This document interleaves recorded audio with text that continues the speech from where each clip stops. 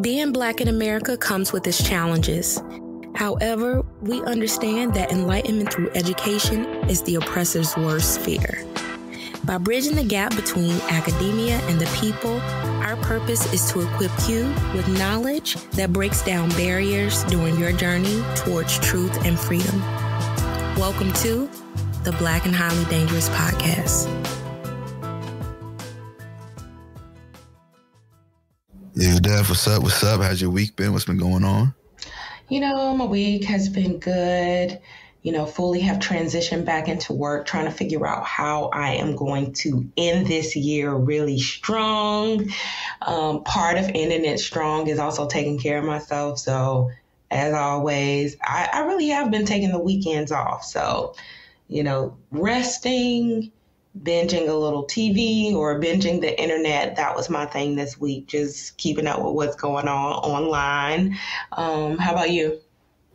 Yeah, similar. Winding down. I got one more set of papers to grade, and then hand those final grades in this week. A couple last minute meetings. This past week was a bit hectic because we were having a search in our department for a new position, and this is the first time the entire search was virtual. And so because all the candidates came in virtual, we pretty much had a search, almost, an interview almost every day this week. And I didn't think it was going to be so taxing, but it was. Because again, I know it definitely is taxing for the candidates because it's almost a whole day event for them, but it's also a whole day event for the faculty as well. And so doing that in consecutive days when you have to grade papers and trying to work on grant, all that other kind of stuff, it was just I didn't have time for much. So that was a pretty hectic week, but it's all done. Candidates, interviews, everything went well. And so now I can finish out this semester moving forward. But like you, I'm thinking about how I want to really, I think this will be the first year I would say I'm really going to sit down and plan. And I know we could talk about this probably more so in a couple of weeks, but plan my 2022. And I like that idea that you mentioned. And that may be something I probably would be more intentional about implementing is getting my work done during the week and then really just saying, during the weekend, I'm not doing no work and just enjoying the weekends. Cause I think sometimes as academics, we tend to work on the weekends where most folks who have, 9 to 5s don't do that and they get to relax. And I think we have to be more intentional about that. And I think that would really help balance out, my just everything when it comes to working and trying to stay balanced. Yeah, it's so interesting because I feel like it has been a process of going back to saying it's okay to take off, not feeling guilty that yeah, it's Saturday and I didn't do anything because I've become so accustomed to working. Mm-hmm. And I'm it's actually normal to not work and be okay with that, Daphne. Stop planning work anyway to just make yourself feel bad. So, So I think I'm really going to stick to that Monday through Friday and just, what? It's okay. Like you said, it's hard. Sometimes it's hard. It's hard to be I should be doing this and I got this to do, but it could wait till Monday. It could wait. So yeah, I like that. I like that strategy. But okay. For our listeners, this week we'll be doing some current events, talking about some things. A lot kind of has transpired over the past couple of weeks, as we get ready to head into the holidays, and probably next week we'll update you on our holiday plans like we always do every year. But we wanted to take the time to, dedicate some space to a lot of, items that has happened this past week and two that we think are worthy of discussing. So before that, we'll get to some old lore news and then talk about some more of the serious news items that took place. Hello, and welcome to BHD News, where we give you the most current and eye-opening old lore news of the week. Join us as we present news that'll make you want to say,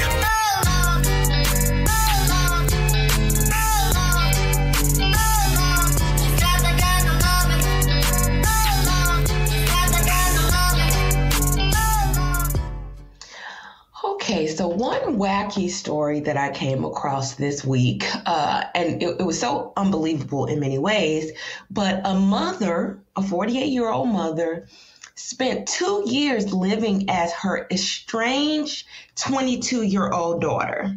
Wow. She stole her ID to secure loans, get a driver's license, enroll in university, and even dated guys who supposedly believed she was 22 years old. Now, y'all, when y'all hear this, I want y'all to Google Laura Oglesby. Oglesby. What a name. And you will see, I don't know what's wrong with those people, because there's no way this 48-year-old woman convinced people that she was 22. They must have been on something, because ain't no way. But it's funny. She took over her daughter's life and is now, she pled guilty to Social Security fraud and faces up to 5 years in prison after she also, embezzled money to go to school. So. Yeah, I guess that's one way to live vicariously through your children. Child, actually just take over their identity. Take their identity and live the life you always wanted to live using their name and age. But that's funny. Yeah, that's a big age gap. So I'm sure that, folks probably just chose not to see the truth in those situations if they interacted with her believing that she was 22 years old. Yeah. That's funny. Yes. Okay, so I want to know what you think about this. In California, we know that we have often framed them as, beacons of what we should be doing. Mm-hmm, well, California school districts have recently decided to eliminate D and F as grades in an attempt to re-engage students amid floundering test scores during the pandemic. What do you think about that? Oh, that's interesting. I want to say that I think that can be useful in K through 12 because again we know there's a lot of inequities within the education system, and I think I can see how when kids see D's and F's, it may be disheartening and disappointing, and they may be like, oh, I'm not going to try anymore. And kind of withdraw from school and education. But then I don't know. Then it's just like in the entire system. I know already like a lot of schools in LA, I don't think they take like SAT scores or like GREs. I think some been pretty progressive about that too. So maybe it's not a big factor. They just look at everything else. So what, C would be the lowest grade you would get?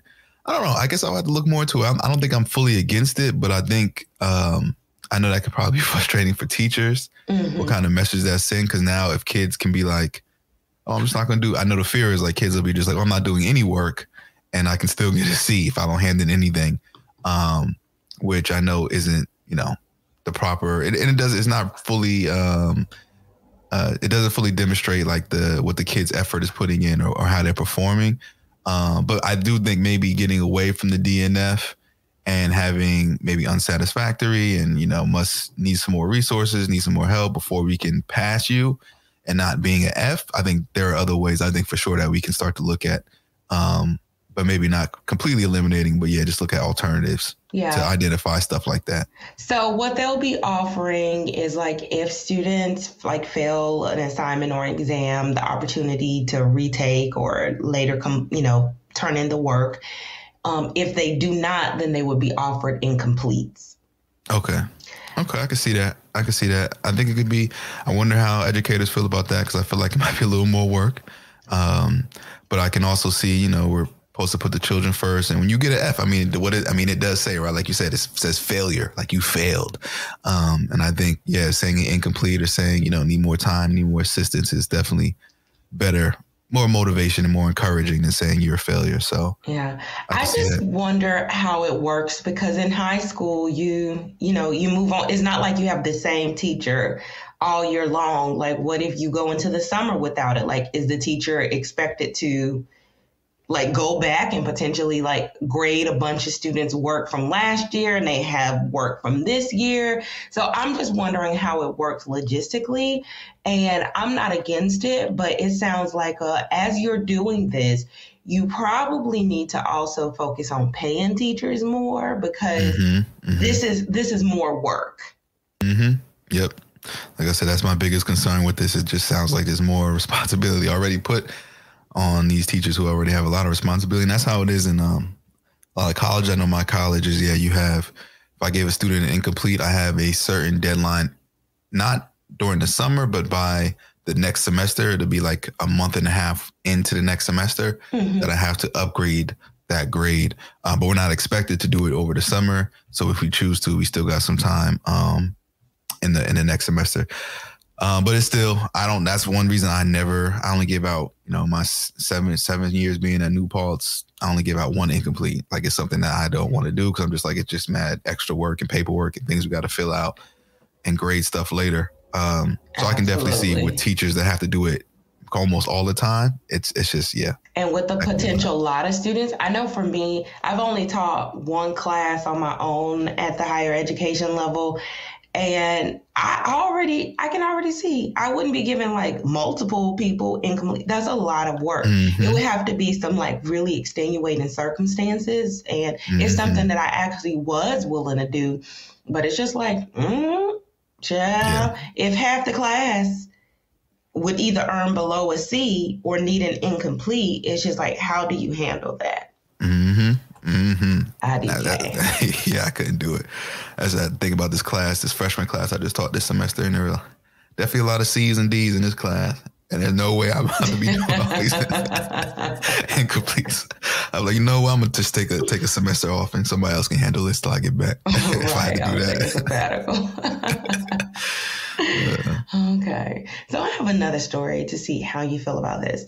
So they're at a restaurant in Arkansas had been a part of the $100 dinner club, which is this policy. It's an informal policy where guests who are dining at the restaurant decide to leave $100 tip as a way of paying it forward.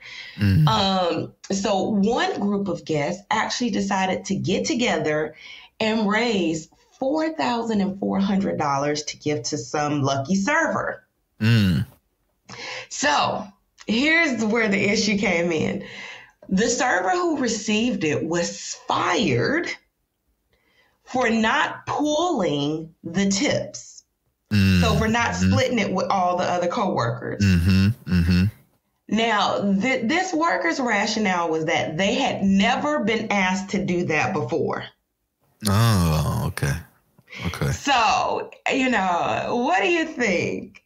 Should the person have split the tips?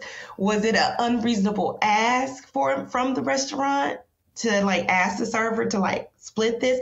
And what ended up happening is actually when the guests found out about the person maybe having to split the big tip, they actually walked outside of the restaurant. He asked the server to walk outside so that he could give the money to her outright. Yeah, I think, every restaurant has their own culture and kind of informal policies. And I've seen folks and known folks who worked in that industry. And it's different. Sometimes some places they do split. Most of the time folks do split some with the chef, with the people cooking in the back. Right. I think that's and bartenders, rightfully so. They're the ones making the drinks and making the food. And so if you get a nice tip, you'll cut some off to them. But splitting to the entire staff, I rarely have heard that, unless it's one of those things where it's a pail or a bucket, getting put it into one, they split it at the end of the night. But again, that's typical at bars. And then if they never did that, if they've never been asked to do that, then you can't actually implement a policy now to give it to everyone. If folks have been getting $100 and you haven't been asking folks to split that $100 with everyone, then yes, when somebody gets $4,000, you got to uphold that same policy. And I think it's unfair to fire someone by, following kind of the status quo of what's already been set. So, it's messed up. It's messed up. It's one thing if they've always done that and he was like, nah, I'm not going to do it. But if they never done it, then hey, it's following protocol. So you got to let that one slide. Yeah. I agree. But after she was fired, those same people ended up setting up a GoFundMe. I think she got a new job. And the restaurant has been flooded with really negative comments and reviews. I bet. Let them people bless that one waitress, man. Let them live. Always trying to be greedy, especially if the norm is that everyone gets $100 tip for the most part. That means, most of the staff there are probably doing pretty well compared to other establishments. Shouldn't be that thirsty. Yeah. So, okay, I got one more story before I pass it over to you. Although I have other stories I might share throughout. So, did you hear about your boy Kanye West and his publicist? Oh, no, I don't think I heard about that. Okay. So we all know that Kanye West has been a huge fan of Donald Trump. Well, it has recently emerged that a publicist who worked for Kanye West reportedly made a trip to Georgia after the 2020 presidential election and tried to pressure an election worker into confessing to unfounded claims of fraud. And like, this is even on video. Like some of the videos seems to like, the person seems to be suggesting like indirectly that like they work for an important person and like this is important to your safety, for you, like for this person to like, claim that there were these fraud allegations. That's wild. See, and people still out here bumping this Kanye, man.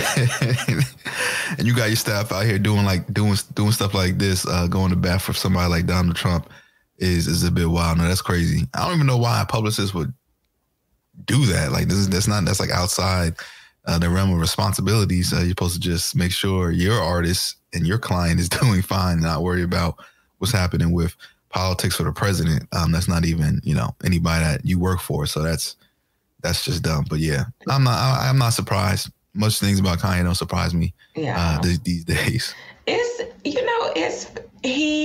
I think people, maybe after Trump got out of office, I think people were slowly like, okay, I guess we can warm back up to Kanye. And I thought about it for a split second, and then like this comes to light. The person was like, I'm a crisis manager, told this election worker that, she was in danger and that she had 48 hours before unknown subjects arrived at her home. Wow. Like, I can't say specifically what will take place. I just know that it will disrupt your freedom. And It's kind of like, y'all are ill. 100. No other way to say it. That's just some wild stuff right there.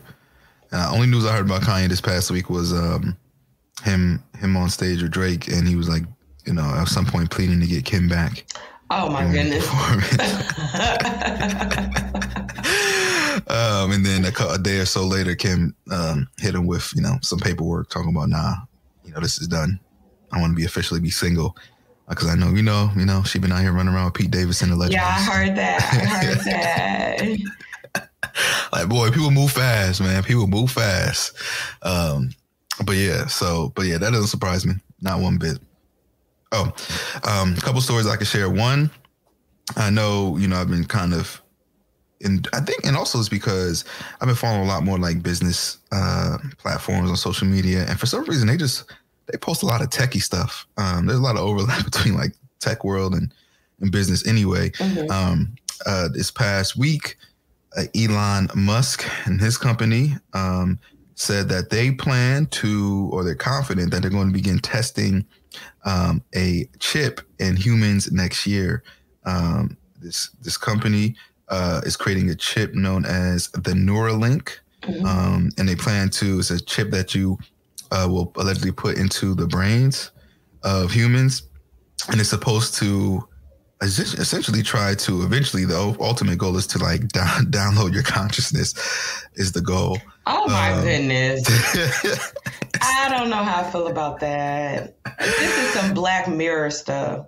This chip, the first kind of prototype of this chip is to get you to be able to interact with computers using your brain. So you put the chip in the brain and you can have the computer like run and do certain tasks, kind of like you see in that sci-fi stuff where you're connected to a device in your brain.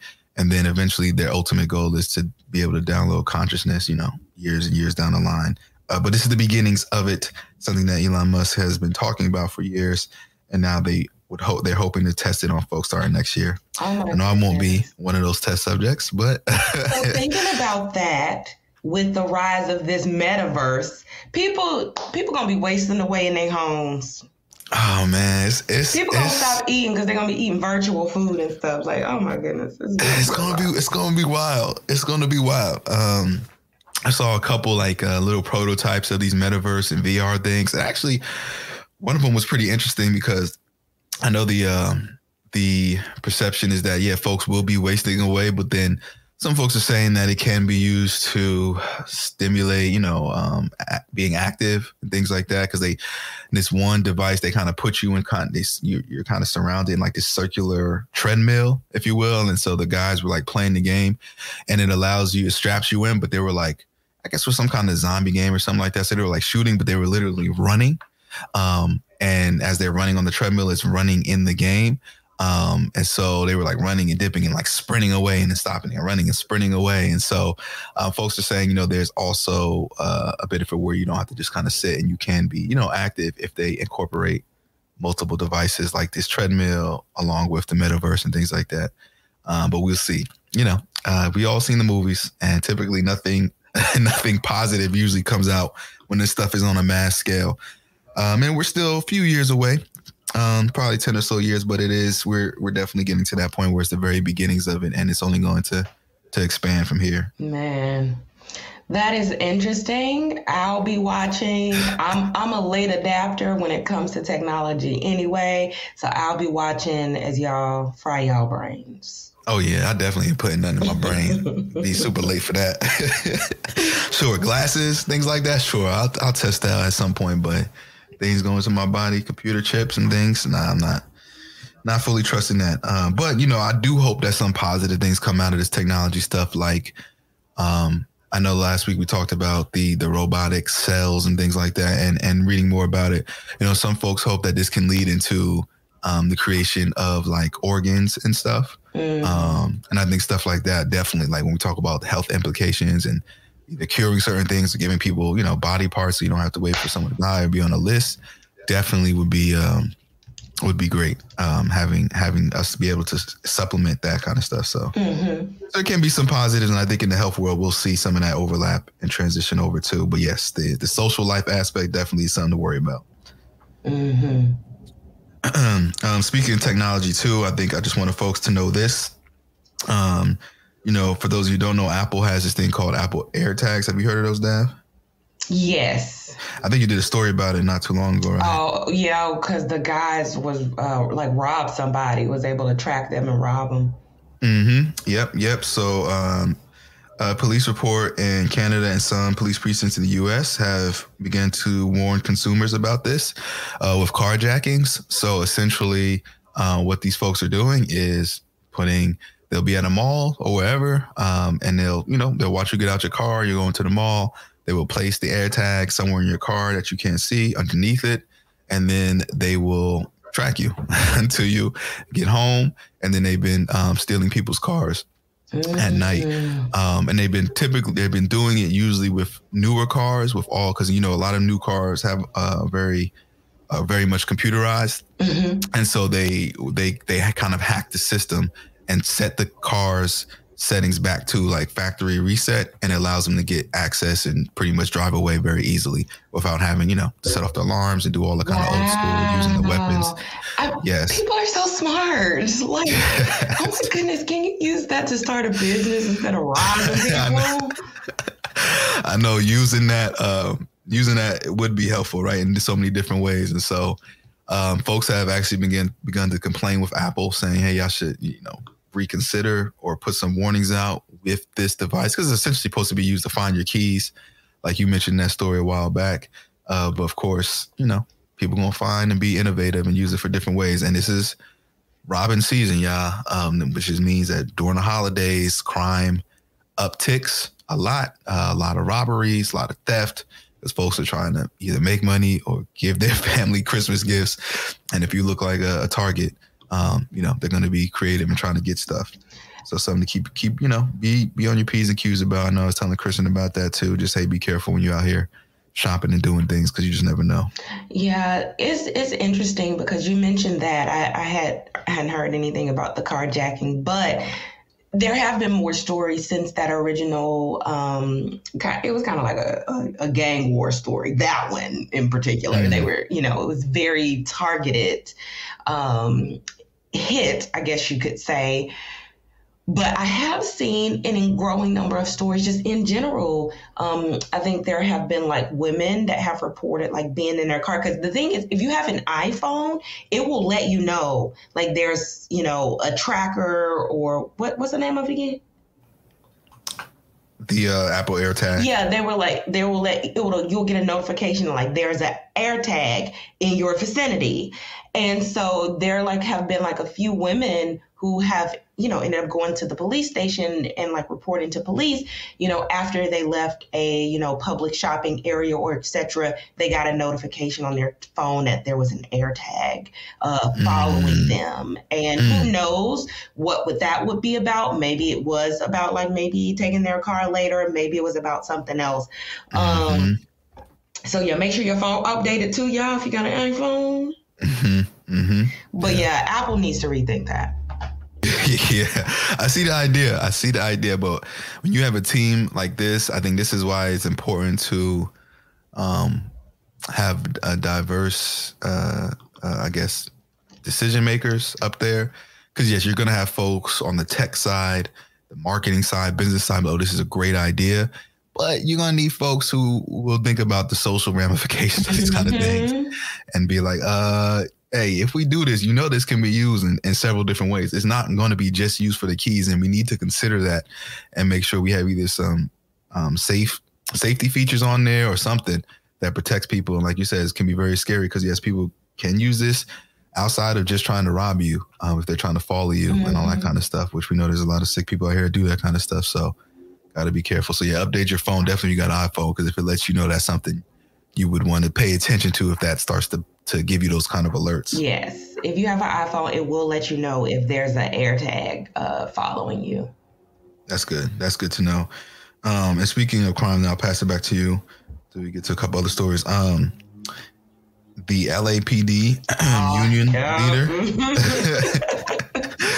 pretty much has been telling tourists that, hey, he literally said, we can't guarantee your safety, and has said that he actually compared to what's been going on to the purge. He said, we can't guarantee your safety. It's really, really out of control. I said it to people before. It's like the movie Purge. Instead of 24 hours to commit your crime, these people have 365 days to commit whatever they want. He says that crimes are going rampant in the southern part of California, around LA. And a lot of these victims were hit with this big armed robbery at the Intercontinental Hotel downtown, etc. So it's a lot of crime happening. Again, I think the police union leader, whoever he is, I think he's overstating a little bit. Crime always peaks between Thanksgiving and the New Year, just because there's a lot of opportunity. And so, yes, people need to be on their P's and Q's. It's definitely something people need to be concerned about and worried about. But it's looking at crime trends. It's a normal pattern. Yeah, I was about to say I did come across that story, and I ended up reading a discussion about it from people in California. And some of the comments was, yeah, there's an incentive for like the police union to say this because they want more funding. They want more money. So there is this incentive for them to say that. So just putting that out there. That makes sense. But before he even said that, so I have a very good friend from graduate school who, is from California. Before we went to Harvard together, he went to Berkeley, and he was actually, he works in tech, and he's like, I don't want to move back to California because all of these things have been happening. And so I have also been hearing this from people on the ground. One of the things that he mentioned is that a lot of this has been happening in like very wealthy areas. So for instance, like it might be like a really upscale restaurant and somebody comes in and robs everybody in the restaurant. And he said that there's been like a lot of cases like that. So yes, there is an incentive for police to put this story out here. But if you actually talk to people who are living there, which I have, and like you said, it might be related to the holidays.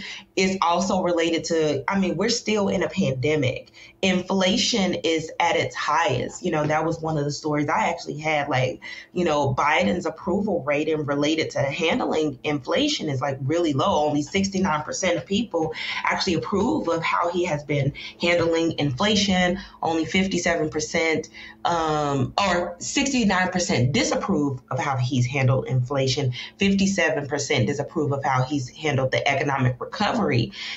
As student loans are about to come back in our lives. I've been getting these emails, like, people are stressed about finances, and it's not to give an excuse to anyone, but if there was a little bit more economic equality, I'm not saying that crime would 100% disappear, but maybe we wouldn't be at this point. 100%. You hit it right on the nail. There's this term that it's been discussed in psychology and stuff like that too, but in criminology, relative deprivation of John Braithwaite.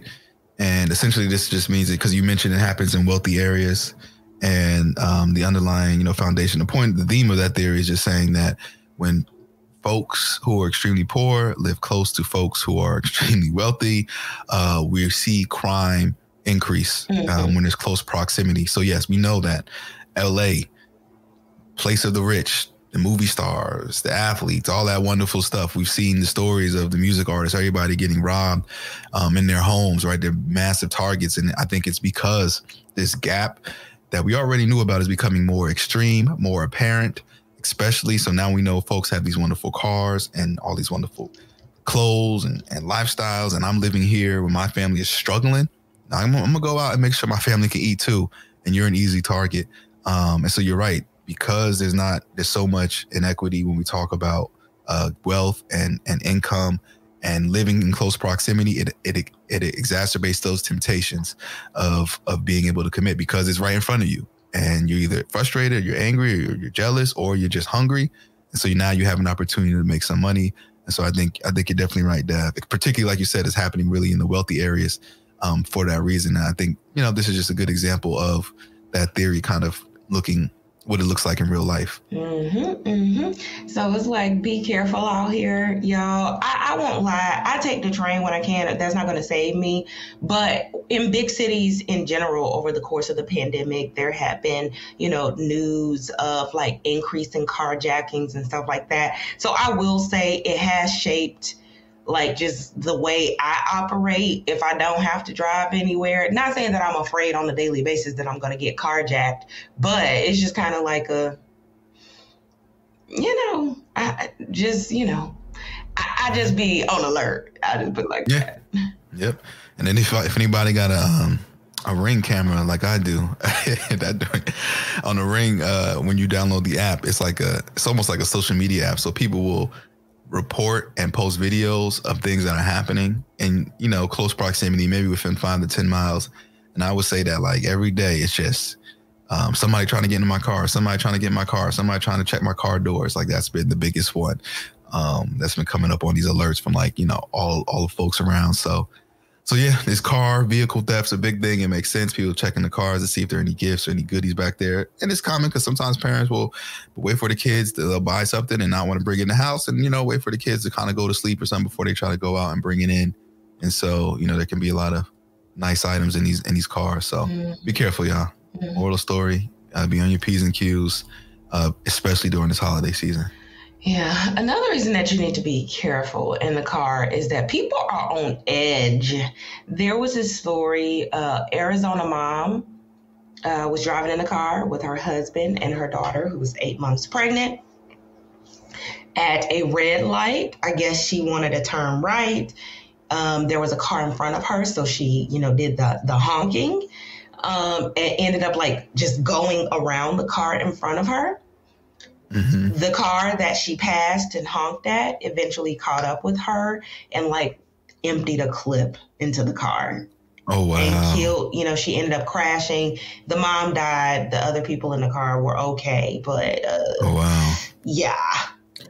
Thank goodness gracious, man. I just never, that road rage stuff is crazy. And yeah, and I don't know, the specific statistics, but I know in these states that are making it very easy to carry, stuff like that is common. Or more common. I have family that lives in Georgia and all this kind of stuff that moved from this area. New York, New Jersey, these areas, people honk on the horns all the time. Yes. But they said when they went down south, they said, they really fell back on honking the horns because of reasons like that. Because folks are more likely to have weapons on them and carry, and if catch the wrong person, it could end tragically like that. And it's just silly, man. Yeah, be mad. People get frustrated. Do what normal people do. Flip the bird, use some profane words, get it out your system, and keep it moving. You don't got to shoot anybody, man. It ain't that serious. Yeah, that's the normal thing. I won't lie. I remember when I used to live in Atlanta, in that car, some stuff used to fly out of my mouth. But I honestly, when I really think about what was happening on the road, especially rush hour traffic, coming home from work, I think we were all just frustrated, and we were releasing our frustrations with work out on each other. So, we're flipping a bird, you a bee, you a this, you a that. And it's just like, maybe after all that yelling, you felt a little better. I don't know. But yeah. I started playing gospel music in the car because I felt a little bad about cursing and stuff. And it did keep me calm. And now, because I remember when I first moved to Philly, and I hunked a hunch. I was like, don't do that. You don't know these people.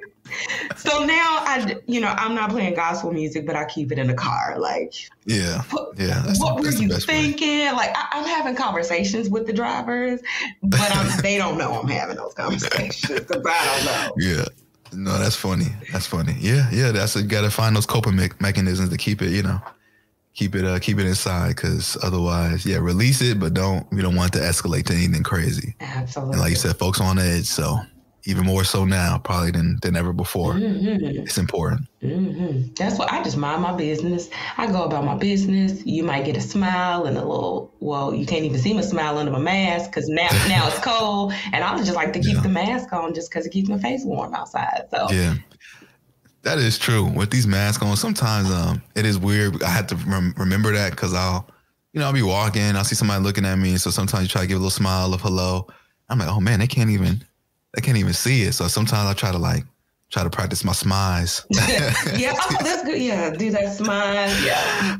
So they can see it in my eyes. But yeah, that has made it more challenging to look, a little more friendly or give friendly gestures with your face when you have these masks on. Yep. Did you have any other stories? Yeah, if you don't have any other ones, I saw this one quick one about the FDA approves eye drops that can temporarily improve blurred vision. Oh. It says that it improves declining vision in middle-aged groups of people. So in October, they approved this potential replacement instead of reading glasses. And so you simply drop it in your eyes and improves blurred vision. And it's called Vuity, Vuity, and it works in just 15 minutes after application. Oh. And it said it can keep sharper vision for up to 10 hours. So I thought that was pretty interesting. It was, I think, 750 people participated in the clinical trial. And I guess the FDA saw enough results where they feel like it's good enough to put out on mass scale.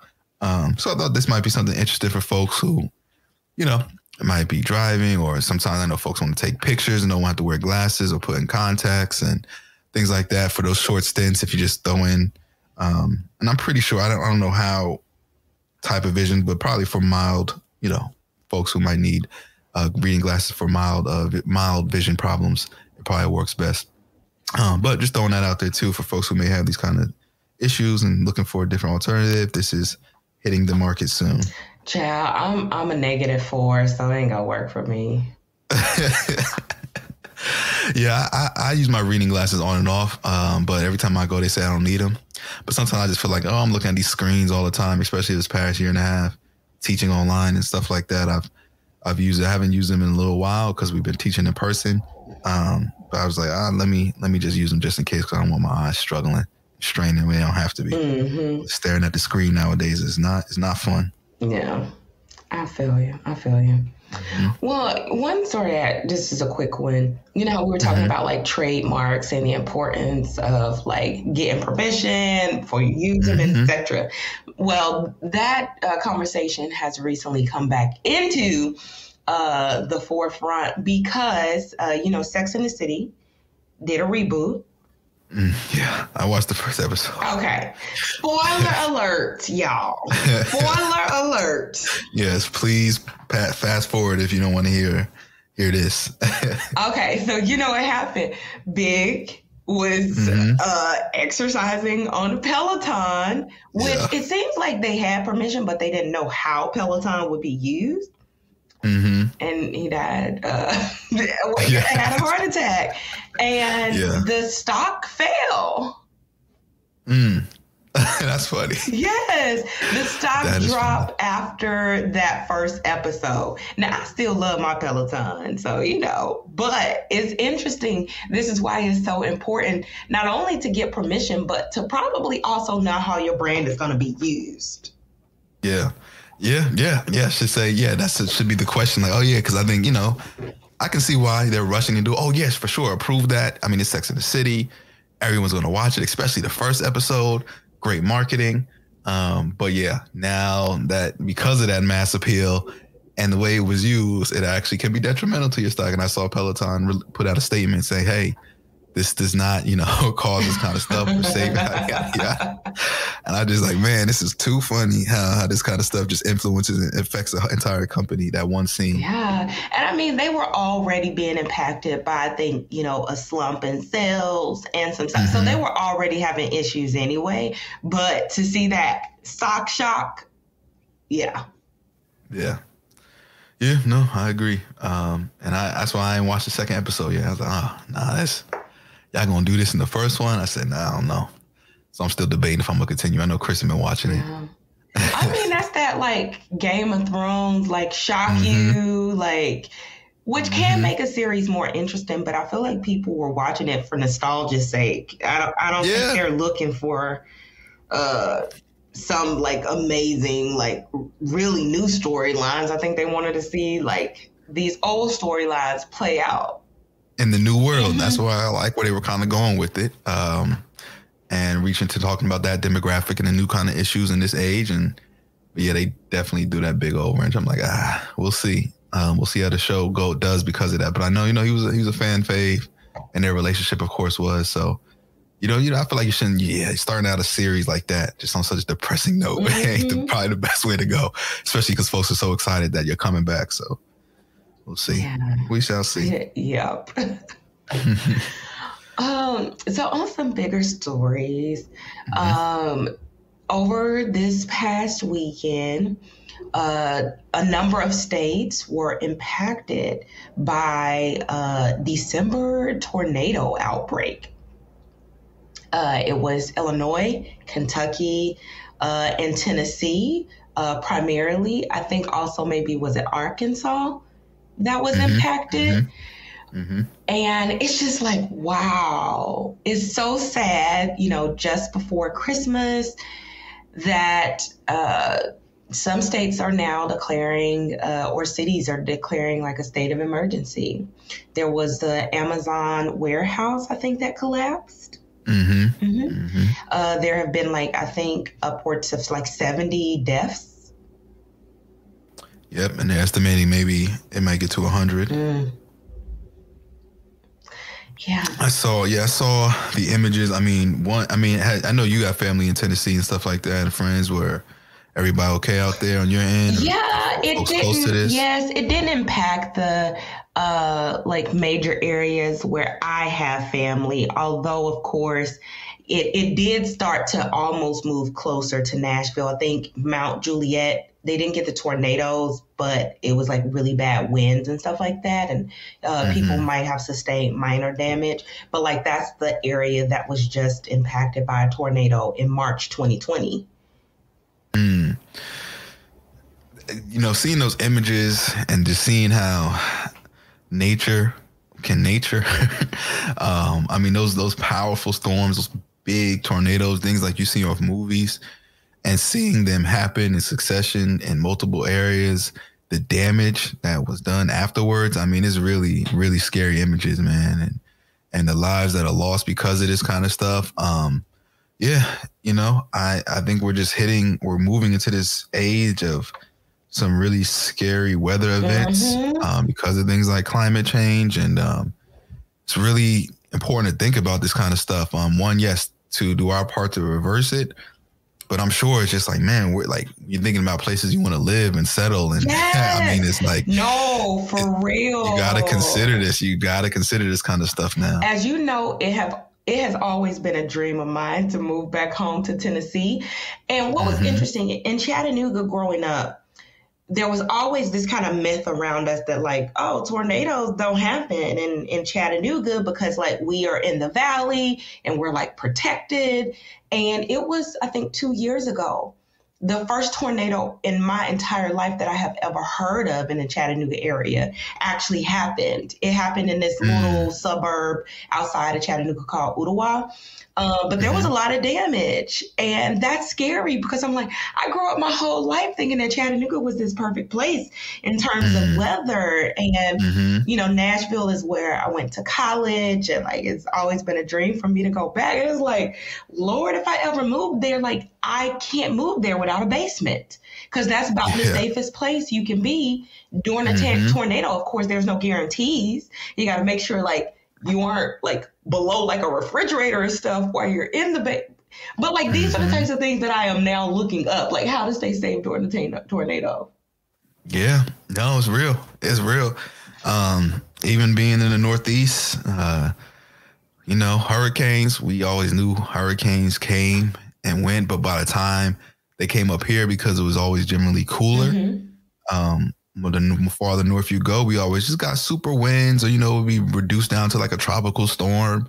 But as we've been seeing, a lot of these hurricanes been coming up here full force, I think beginning with Sandy, and then we've been seeing the impacts of others, and floods and stuff all up in New Jersey, New York areas. And I'm like, yeah, this is because we're not built to handle these strong hurricanes like places like Florida and stuff like that. The architecture, the buildings, the homes are not built for those kind of strong winds and rains. We saw with the flooding not too long ago in New York. People were dying, trapped in basements, right? And it was a very quick show. It wasn't like hours upon hours how you have with some of these other places that are stuck in these massive hurricanes. It was just a few hours, 4 or 5 hours that caused that amount of damage. I'm just like, and it's getting kind of scary over here, for sure. Yeah, because when I was driving up to Philadelphia, all of that was happening. And in the areas that I had to pass through, they had experienced some tornadoes. So it's like, child, I've been going back and forth with a friend who, you know, is on the job market, and they're thinking about like all the places that they could live. And so like, you know, seeing this storm happen, they're like, oh, I don't know if I want to go down there. And I was just like, well, don't throw too much shade, because California is another. I'm like, don't throw too much shade, because California got wildfires and they ain't got no water. And then when I looked up the wildfires, there are such things called fire tornadoes that happen in California. Yeah, California get everything. I mean, they really don't get hurricanes, which I'm sure they might appreciate a little bit, get some water. But yeah, the dry, no water, the fire, the hurricanes, the earthquakes, like, nah, Cali's nice. The weather nice all year round, but you got to do a lot of other stuff. So I'm like, look, let's not get into a region war and like, throw too much shade, because girl, I make you feel some type of way about where you about to move. Yeah, I know there's got to be some kind of, maybe some meteorology. Got to be like some place that's like the safest weather states or something along those lines. Idaho. That exists. You gonna move to Idaho? Probably. I could. No, I wouldn't. But you know, if enough of our people start migrating over there, you know, maybe. Maybe. But yeah, there's a lot of those states, South, the Dakotas and Idahos and everything that I know don't come up on a lot of folks' radar. Yeah. That probably have generally safer elements. I think they probably still get tornado, because it's just all of that. I feel like in the I feel like that's where tornado, like in Peoria, we actually used to have like tornado warnings and what. I'll be honest, I never took it seriously, but I should have, because Illinois is one of those places. Yeah, this. I mean, at school in Indiana, at Purdue, them alarms used to go off in them store. I remember my first year there. I was like, what is these sirens going off for? You know, me coming from Jersey, never hear anything like that. And things coming off when the storms come. And then you get the little alerts like, please go indoors. Please go indoors. I'm like, oh, not as serious. Y'all go into some of those Purdue tunnels. Oh, yeah, them tunnels. Yeah. They had a good system of tunnels underneath to really protect people from the snow. But definitely if there were tornadoes and stuff, you could definitely go down there. So that made sense. It's funny. But yeah, it's real. Gotta consider this stuff now because of climate change. Hopefully we can find ways to reverse it.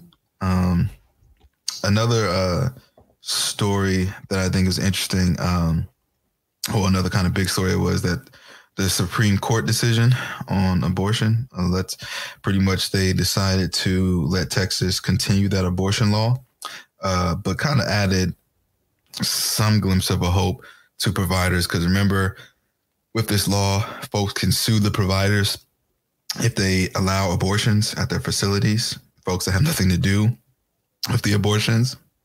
And so the Supreme Court said that providers are allowed to actually sue back. Oh, okay. So it wasn't like completely shut down. It's like they're completely helpless of folks who are fighting against it, but they're still disappointed. A lot of the activists and advocates that were pushing for them to really shut down this law, Supreme Court didn't do it, but they also said this is now not a one-way street of folks just suing the providers, that the providers can also come back at these folks.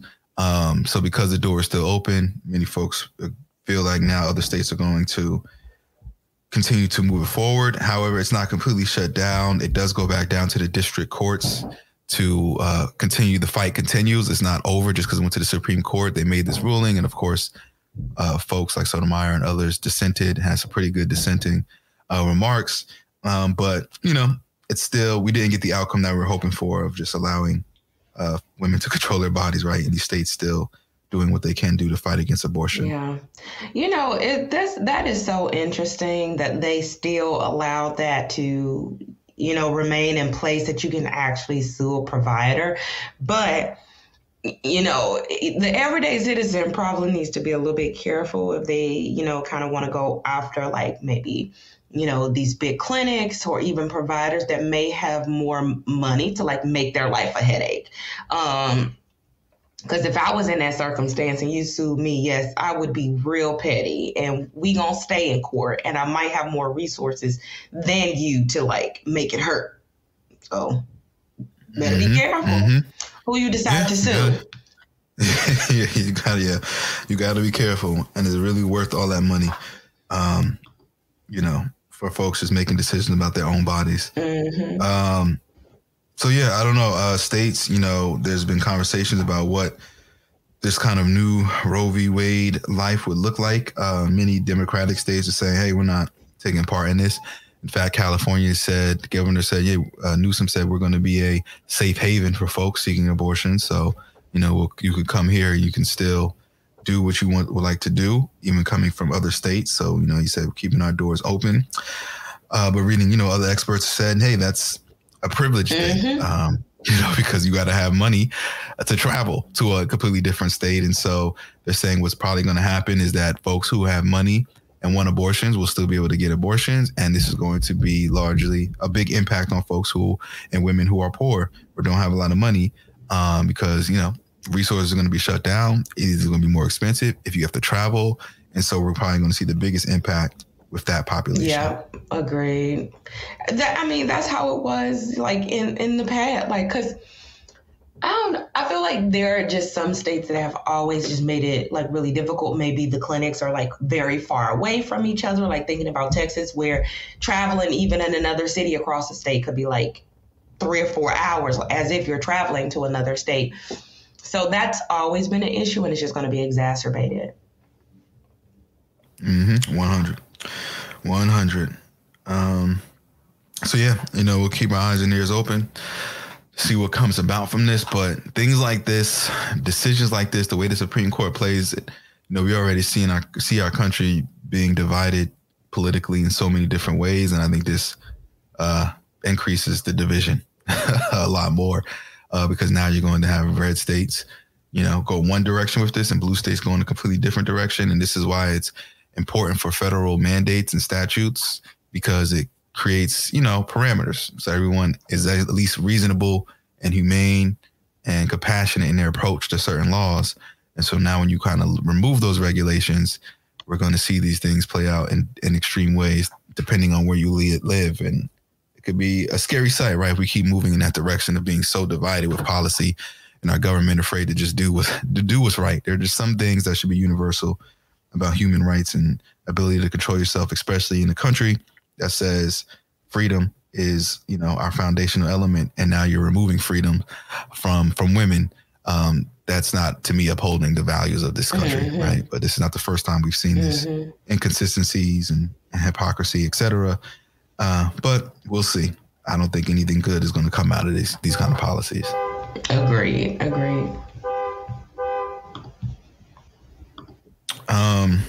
And another kind of quick-ish story. I know we reported on this before. You reported on this before about, I think actually this is a different Black couple. Because I think the one you really talked about before was in Indiana. So I think there's a couple of stories coming about where Black homeowners are appraising their home. It's undervalued. Have a white person do it, and it gets more money. And so there's a Black couple in California who was filing a housing discrimination lawsuit that, an appraiser lowballed them because of their race, because they did something similar. They appraised it themselves and refinanced it. It was $995,000. And then I think when a white person did it, it went to $1.4 million. Oh, wow. Look at that. A $500,000 difference. And so, again, I think these, even when you talked about it before, it was a massive amount. And so I think, why they're probably going to have a case is because these discrepancies are huge. It wouldn't be huge if it was like $10,000, but you're talking $500,000 difference because of who showed. That is alarming, and that definitely needs to be addressed. And there's definitely some form of discrimination. And so they're fighting this as they should. And hopefully if, this goes up the chain and becomes a bigger issue, a Supreme Court issue, or some different rulings, and, and there should be some regulations and some standards put in place of trying to remove bias from these approval ratings. Yeah, that is wild. Even at that level, since it's such an expensive home, I think they probably could have even got away with like $50,000. Like, you know what I'm saying? Like $50,000 here or there, like some things, but $500,000, that is a huge difference. And it just goes to show, if I ever sell a home in the future, I'm going to be calling on my white friends. Yeah.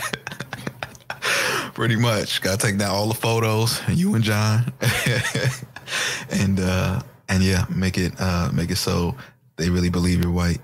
But that's sad. It's sad. This is the world, the world of being Black in America, and this stuff still exists. And I'm glad more folks have been sharing their stories, and I'm glad the news media has been picking this up. So now we can see the trend, and folks say, hey, this happened to me too, and this happened to I know somebody else, and then this is how you begin to build stronger cases and a movement to correct these things. Because again, this is one of the biggest things that are used to keep us from gaining wealth. Yeah, housing is one of the issues that maintains the Black-white wealth gap. And so if you are potentially missing out on hundreds of thousands of dollars, that could be used to either buy a more expensive home or even pay off debt, or even that's a lot of money. Yep. That's a lot. And where was this again? Where was this again? It was in California. It was in California.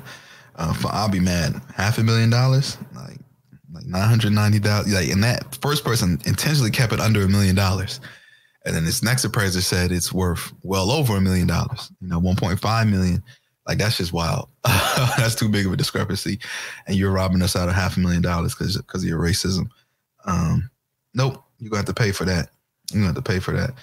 I wish these news media outlets would also, I don't know, maybe there's some kind of regulations, but I feel like these appraisers or whatever companies they work for need to be addressed. Like, I need to hear those names because I need these companies to know there's ramifications, that if this is found out, that you're going to lose your reputation is going to take a big hit, if anything. And maybe you can get legal consequences as well. But a lot of times when I read these stories, I never hear about the names of those appraisers or those appraisal companies or who's doing it. And that's important. And I think along those lines, I think one of the last stories I have is that this recent report came out. I was reading on Politico that 9 out of 10 cities with the most Black residents saw significant Black flight over the last 2 decades. So these cities are New York, Chicago, Detroit, Philadelphia, Baltimore, Los Angeles, Memphis, Washington, D.C., and New Orleans. The only city in the top 10 that had an uptick was Houston, Texas. And all these other cities have saw a decrease in Black residents since the year 2000. I wonder what's driving that. Yeah, not sure. I think I can say, at least for the Northeast, definitely cost of living, because I have so many people, like, again, my parents, my brothers and cousins and aunts, are like so many people migrated from here to Georgia, to Atlanta. And so I wonder what Atlanta's numbers are. I am pretty sure they have been seeing a massive uptick. Even what we saw this past election cycle, now Georgia pretty much flipped. I think that has a lot to do with a lot more Black folks moving out there. And so I do want to see, like, kind of the opposite, the states that are having an uptick of Black migrants coming in. But yeah, I just think that a part of it has to do with the economic area. I know, but also some places saw a decrease economically, like places like Detroit and stuff like that, with, the factories and the housing, the factories being closed and the cars and stuff like that, those kind of jobs leaving, then folks will leave. So all these kind of things. I think the place that had the biggest, Detroit, 277,000 decrease. And then Chicago was after that, 261,000. So a lot probably can explain those things, but I just thought that it's important to see that these historically chocolate cities are now becoming a little less chocolatey. Yeah, well, maybe that will, spell changes for how other cities are operating now that we'll have some of that chocolate flavor in other places. Yeah. And I mean, now this is interesting because when I've heard like many of the folks on the Breakfast Club, like Envy and Angela Yee, like for the past couple of years, they just been talking because they've been into like real estate investing and rental properties. And they just keep talking about, the market is great in Detroit. The market is great in Detroit. And I think it's for reasons like this. This is, I think, a consequence that's about to happen. Like these families who probably are moving out because there's not enough happening or losing their homes. Now you're going to see these investors come in and then pick these communities back up and raise the value, right? And see this as an opportunity to make more money. I'm just like, wow, why can't these things happen when folks are there and struggling? And folks still look at this as an opportunity to help folks out or make money, et cetera. So I think a lot of these places are probably folks with money are going to wind up flipping these places and gentrify them. And then it's going to be a different Detroit, a different Very Chicago in certain areas. Very much so. So we will see. But I thought that was just important, worth mentioning that, some Black flights are happening in some of the major cities with large Black populations. And I think, we'll see what kind of consequences this have. Again, I do think, though, like I said, what we've seen in Georgia, we may see in other places that are seeing an uptick in the Black population, especially they're going to red places or red areas, how that will change the political landscape of voting and things like that. And I think Georgia was definitely a prime example of us seeing something like that. And I wonder if that'll happen in other places. We'll see. Only time will tell. But okay. Any other stories, Daph, on your end? Those were most of my stories that I shared before. Just, it's a lot going on in any given week. Just have to say that. But hopefully, as we go into the new year, we can have some really good Yes Lord news or something like that.